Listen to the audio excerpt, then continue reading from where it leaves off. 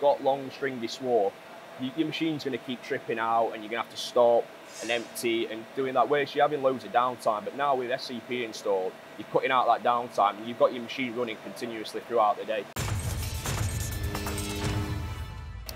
We're here at Armeg and I've just met Owen. Owen, how old are you? 22. 22. And what's your job role here? So my job role is a starting off cell team leader. And you're working on this Star machine, but this isn't where your career began, is it? No. So when I first joined the company just under 4 years ago, I was on CNC milling, and then made the transition over just after COVID. So to turning? To turning, yeah. But you've not just gone to like a basic lathe, have you? No, it's you've been tucked in at the deep end quite a bit with the sliders, but yeah, it's really enjoyable, yeah. Do you love it? Yeah, definitely. What do you like about it?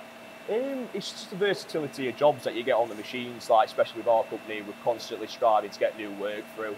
And then I think with the Stars, they offer that job, yeah. I want to know what you love about these machines, because how many do you run? So it's these two SW20s that I currently run at the minute, and just so that entails programming, setting, operating, and then just coming together with Andrew on white. So obviously he's going out and trying to get in selling, so he's trying to get more work, and me and him having discussions on what we can do going forward. What is it that you love then? Tell me about the machines that you really go, yeah, this is good for me, this is good for the company. I think so we got this one September 2021, and it was like a big eye-opener in terms of what we can get out of these sliding head lathes. But I think the best feature about them is what we've only just recently acquired is the SCP. Yeah. Which has changed the Step Cycle Pro. The Step Cycle Pro, yeah. I think this has changed like our way of machining, like as a company, on the starting off cell, definitely. Why? Just previously we was like using like simple processes like balance turning. With that SCP, getting better chipping, improved cycle times, and our lights out now is just like 100% better. But as an operator, let's have a look at down here then. So as an operator, does that mean so much to you? What does that mean for you? Because it's kind of like you're really helping the business here, aren't you? You know, with the capabilities and pushing the machine to its limits.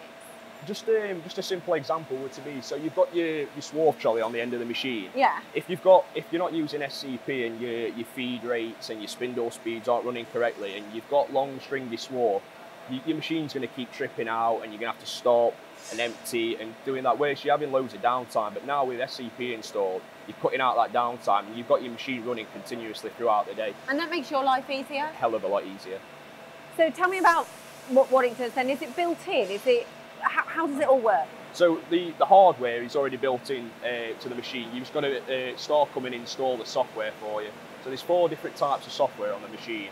So there's 2 that are recommended by Star, one for drilling and one for turning, and there's a custom for both on drilling and turning. Okay. But the one I follow is the recommended. And when you just click it? So if you click on your input on the recommended on turning, it provides you with your spindle speed and your feed rate, and then so you can trial and error that, and then once you're happy with that, you can click generate, and it provides you with your coding. So that provides the coding to input into your program. Yeah. The only thing that you're missing on that line of code will be an axis move, whether that's Y, X, or Z. Yeah. And then you're inputting that into your program, and then what that's doing, instead of like a continuous movement, with your balanced turning, it's oscillating forwards and backwards in path 1. And then your path 3, which would be your opposition tool on your balance turning, will just come at a slower feed rate to just clean up after that. And that's just helping with your swarf, that's helping with everything? Everything, yeah. Even on jobs where you're losing a couple of seconds on your cycle time, you're gaining when you're not having to do little housekeeping jobs like taking your swarf out. It all builds up, and it's really good.